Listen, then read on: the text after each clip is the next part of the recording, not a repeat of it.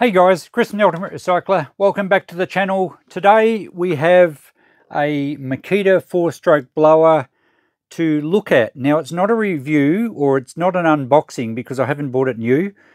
Let's call it a service and check over, and the video may turn out to be a repair because I don't know the condition of this. But what happens is I'm a second-hand dealer, as many of you would know, and we clean out people's sheds. This turned up in a deceased estate shed clean out.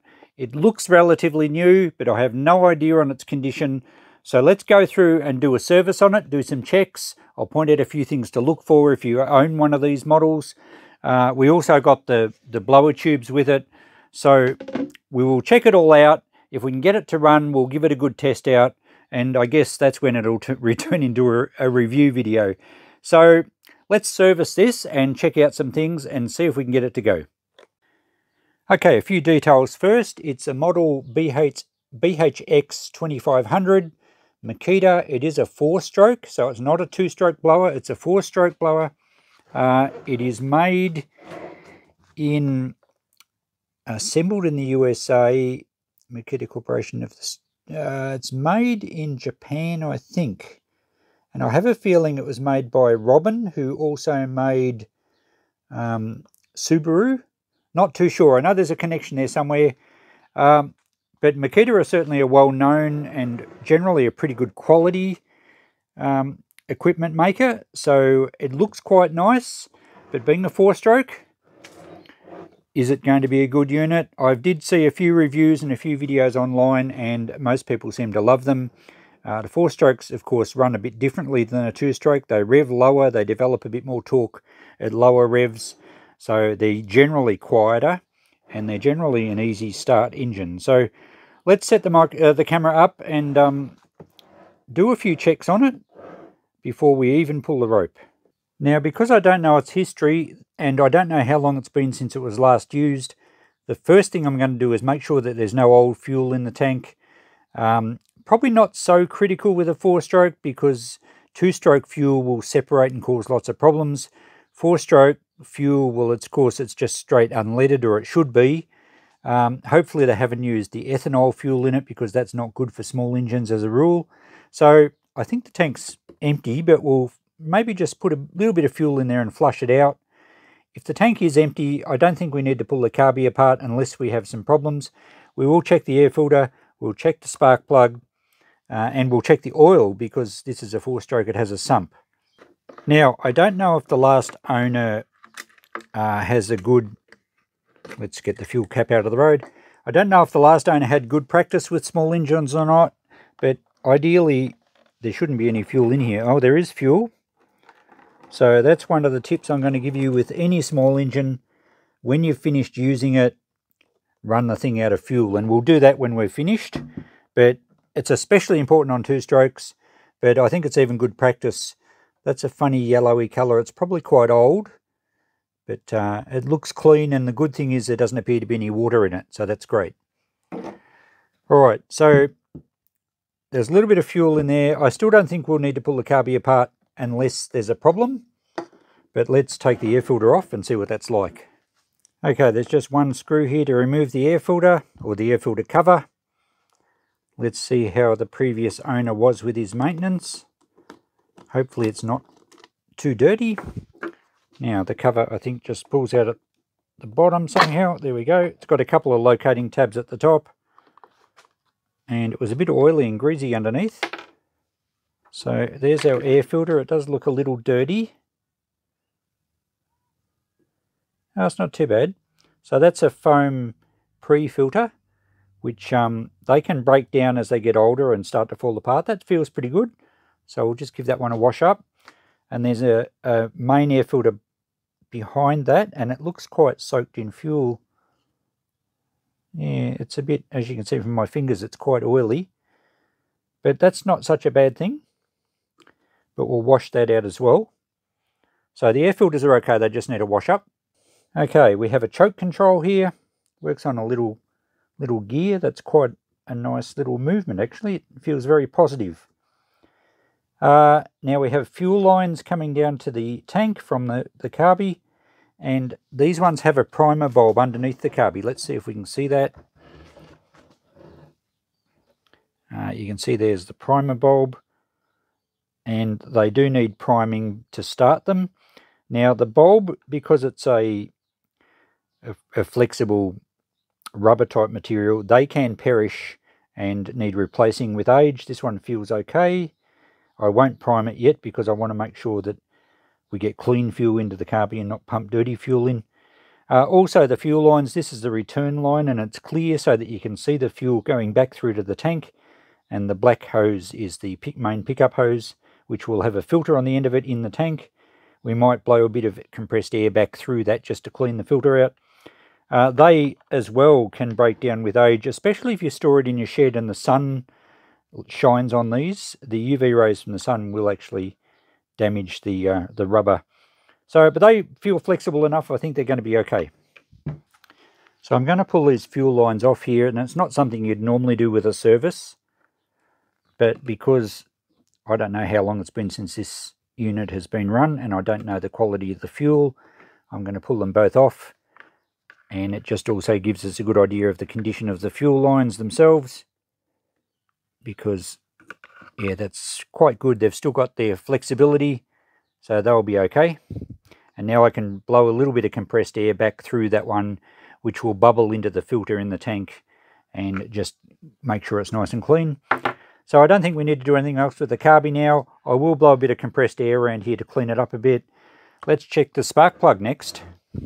Okay, the spark plug is accessible under this cover, so we lift that tab up and slide it back.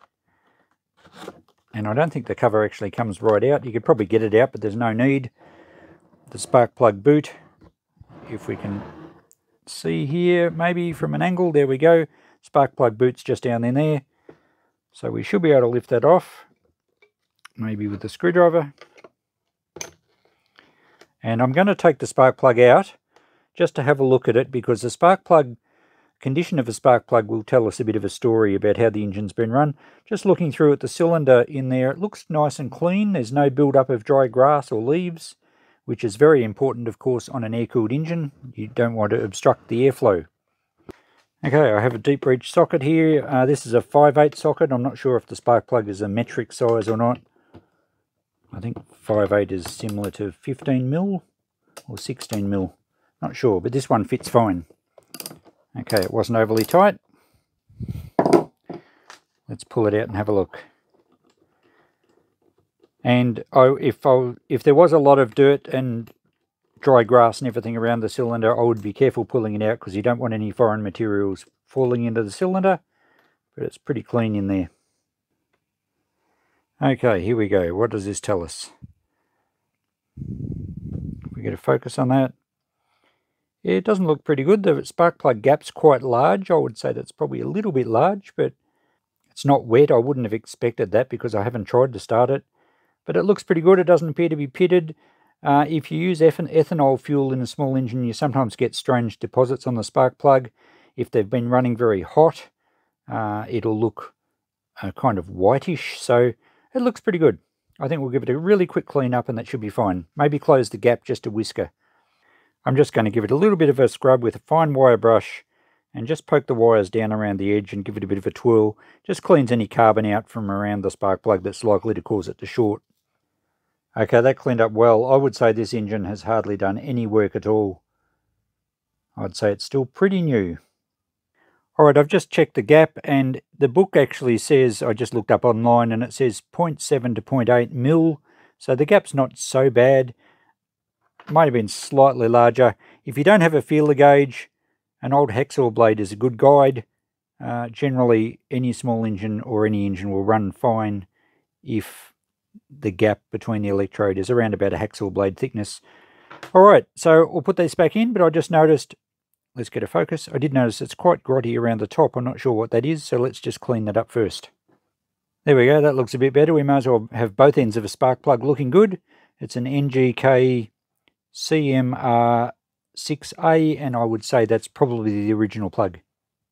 Just before we put the spark plug back in, I do like to make sure that I have spark. So we don't want any hard start problems because our spark's dodgy, but we've cleaned the plug. We should be able to see a spark really easily now. I've just got a jumper lead clipped onto the spark plug and attached to a part of the engine there, so it's got an earth.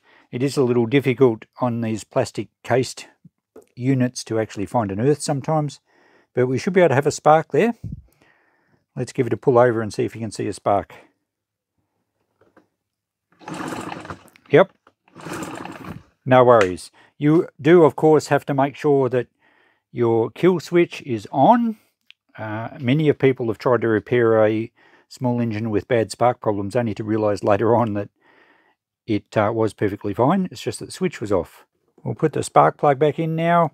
You don't want to over tighten them either, because the spark plug screws into the head, which is only a cast aluminium, and the thread can be quite easily stripped, and you're going to cause major headaches if you strip the spark plug thread. They can be repaired, but it's a big job.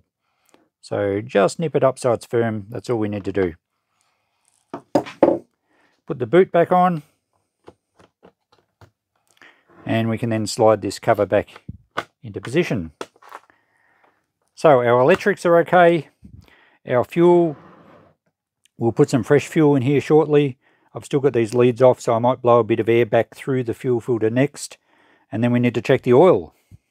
Okay, let's clean it. There's fuel lines a little bit. I've just got my air compressor charged up. Hopefully it doesn't kick in while we're talking.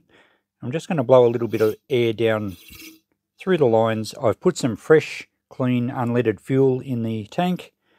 Now this one's the return line, so there's no filter on the end of that one. And this is the main pickup line. So you can probably see the froth and bubble in the tank. So there's lots of good airflow going through the filter, and that should have flushed anything out of the filter. We'll tip this fuel back out, and I'll put some fresh stuff in again before we go to start it. You don't want to do that in an enclosed area or while you're smoking, because you're going to get some volatile fumes coming out of the tank there. So make sure you've got a well ventilated area. And now we can put these hoses back onto the carburetor. So the clear one goes on the outside there, and the other one goes up on the inside. They've pushed up nicely. If they're at all hard, I would suggest replacing them, because they're only going to give you trouble in the future. So now I'll tip that fuel out. We'll put some fresh fuel in. We can put the cap back on, and our fuel system is right to go, unless we have some running troubles once we get it started, and then we're going to have to look at the carburetor and perhaps clean out some jets or something. But I'm not going to touch that, because I'm assuming the thing was working fine when it was put in storage, and it should be okay. Okay, fresh fuel in the tank again now. The cap's been put back on. The fuel lines are back on. What I'm going to do now is put the choke on and just hold a rag across that, because we don't want any dust or anything getting into the engine. And I'm just going to clean off around the carby and around the rest of the machine just with some compressed air. Okay, that looks a bit better. And as far as the general service go, it's good to clean them down and just make sure that there is no excessive dirt or dried grass or leaves in around the cylinder, because as I mentioned earlier, it is air cooled and you need that airflow to keep everything cool. If it was at all clogged up inside there, I would take the cowling off and blow everything out, but it looks really clean in there. And as I mentioned earlier too, I suspect this unit's probably done less than 10 hours work from new. So all we have to do now is check the oil. So let's have a look at that and see what the level's like.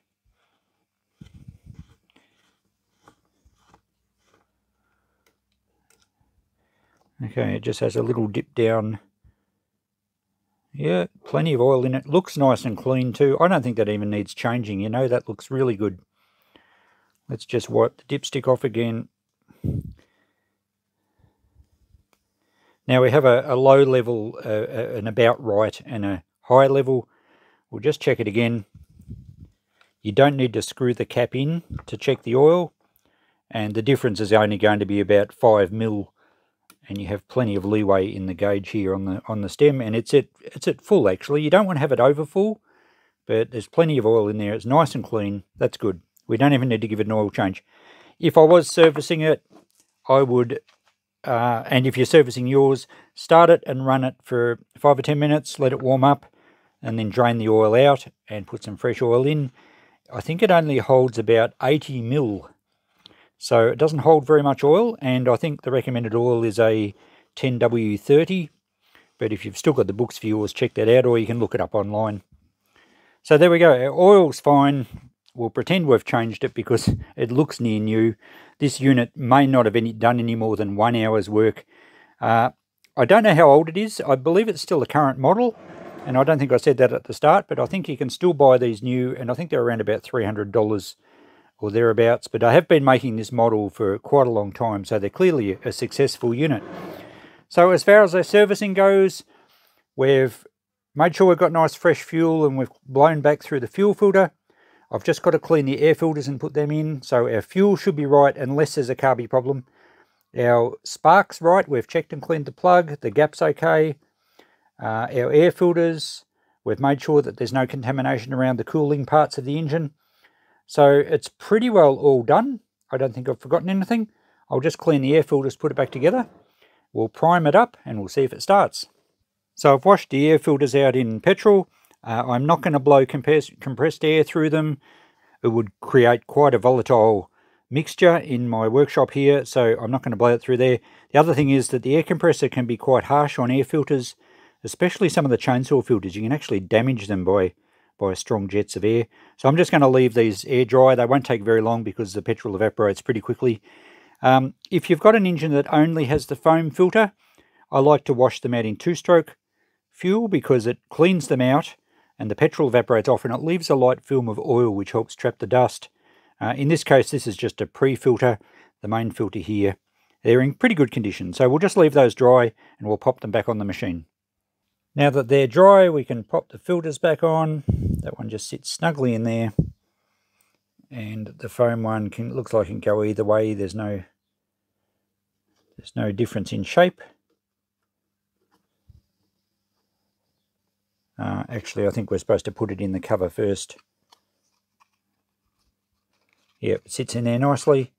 We have 2 locating lugs at the top. And it locates at the bottom. We'll put the screw in.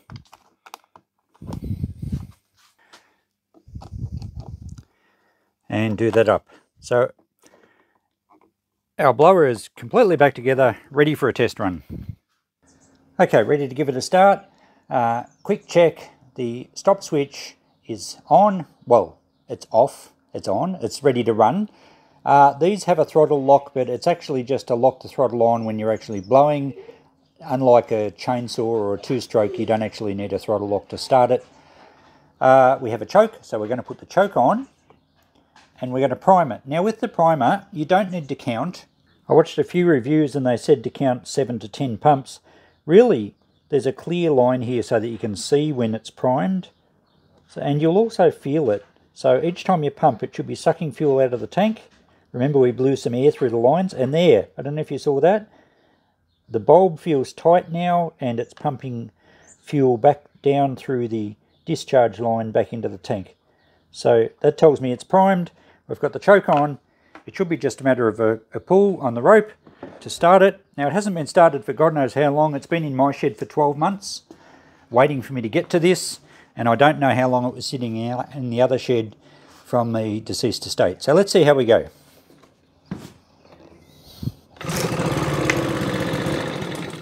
First go, but it died. So we'll leave the choke on. Now we'll take some choke off.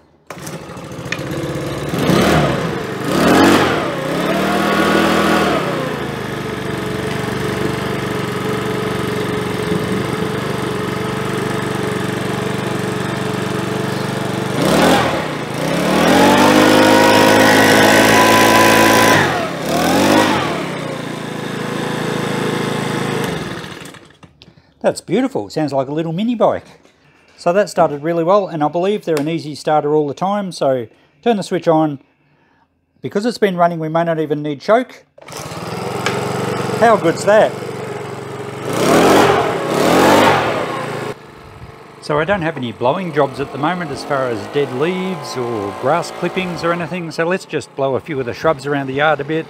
It certainly pumps out plenty of air. It's probably not quite the same volume as some of the high revving 2-strokes, but it's very light, convenient to use. Well, it's very light for a 4-stroke. Convenient to use it. See, it blows the things around. We can even, look at this, we can even blow the basketball down the yard Our yard's a bit neglected at the moment. I must get out here and clean it up.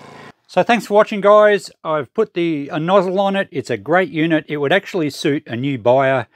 I might put $150 on it in the shop and it should sell pretty quickly. I'm sure it's as new inside. It certainly runs like it.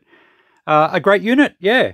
It turned out not to be a repair. We didn't need to take the carby apart or anything, but at least I've given you an idea on how to service them, what to look for, and if you want an idea on whether you should buy one of these, yeah, they're pretty good. Thanks for watching, guys. See you in the next video. Bye for now.